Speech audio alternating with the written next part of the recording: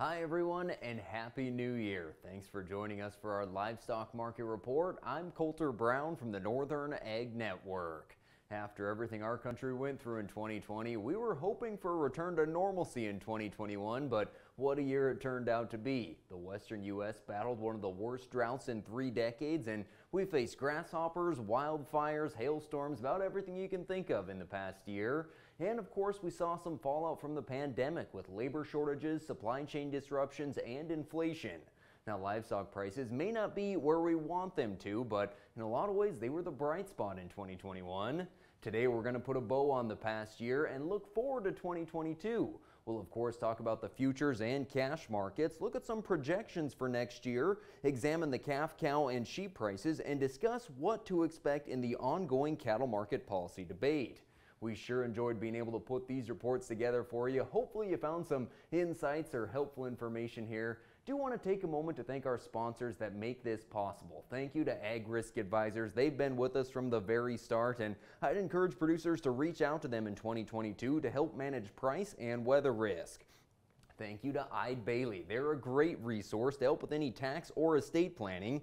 As you're working on taxes, if you have questions about loss carryovers or drought disaster deferral options, reach out to them at eidebailly.com. And thank you to Montana Livestock Ag Credit. There does seem to be some uncertainty about interest rates and when they'll be marching higher, but Montana Livestock Ag Credit has been in the ag lending business for nearly 90 years and can help put together financing solutions to fit your needs, whether it's operating or real estate loans. Well, the cattle futures did drift lower in December, but it wasn't a huge surprise as that's some typical seasonal pressure that we usually see towards the end of the year. We did see a pretty strong performance though from the late fall, so these markets are sitting pretty good. You know, when we see that holiday beef buying finish up and we approach these shortened weeks, it is pretty typical to see that market move lower. But if you look at the feeder contracts, they perform pretty well, especially in the face of rising corn prices that got above $6. And actually, the deferred contracts for both live and feeder cattle, they worked higher throughout the month, indicating the optimism that's out there for this market in the second half of 2022. Of course, January is a busy time for marketing feeders, so we might see some short-term pressure on the market, but when we get to the spring, prices should find their typical rally. Of course, drought does remain the limiting factor all across the West and now into the southern plains too, where their moisture situation isn't looking very price supportive right now. In the fed cattle, feed yards do remain very full but are regaining currentness. The recent cattle on feed report did reflect the effects of drought, showing increased placements year over year and more lighter weight cattle in feed yards, so timely marketings of cattle will be important, but leverage is turning. The cash-fed cattle did peak in early December and then worked a little bit lower. However, fed cattle are up 12% in value compared to their October lows and 22% higher than a year ago. Now, we closed 2020 trading fed steers for $1.11. We finished 2021 though at $1.35 on a live basis and $2.17 in the beef. Speaking of beef, wholesale beef prices largely leveled out over the past month and are expected to be less volatile in 2022.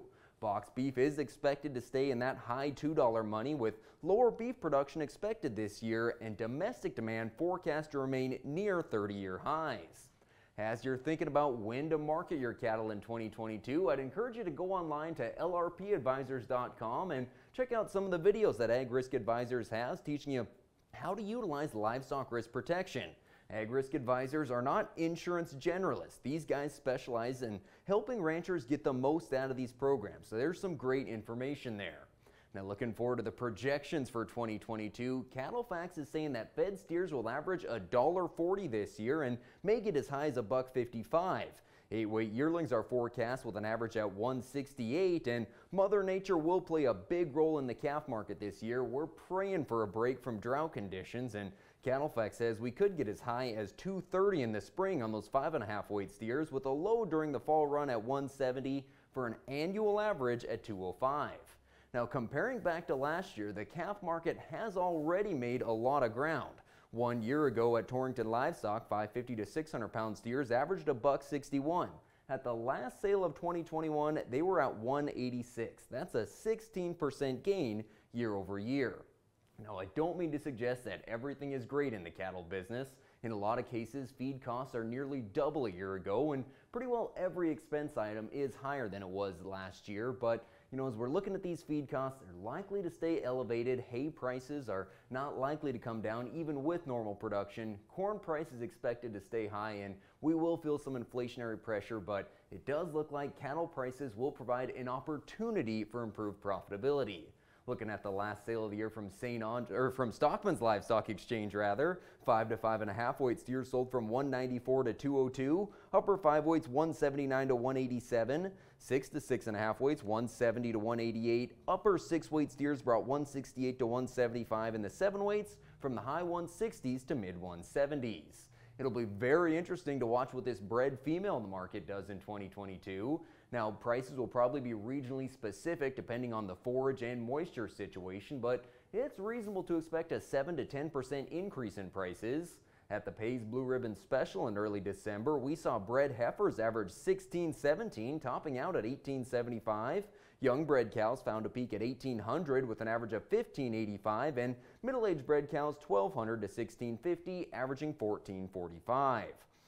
Cull cows have been trading steady to a little bit higher. Now, the better cows there in Brush, Colorado, they brought over the 60-cent mark, but still a lot of cows selling in the 50s, and the low end primarily down in the 40s still. But declining imports and lower cow harvest should be supportive of those cull cow values, and getting exports moving up doesn't hurt things either. Now, your guess is as good as mine as to what this sheep market is going to do in 2022. It's been surprising. The lambs have been strong all year long, barely moved down at all in the fourth quarter. At the final sale of the year at the Newell Sheep Yards, we saw most of the lambs selling from $289 to $310, and the slaughter ewes continue to push higher, up another 20 cents to range $177 to $187.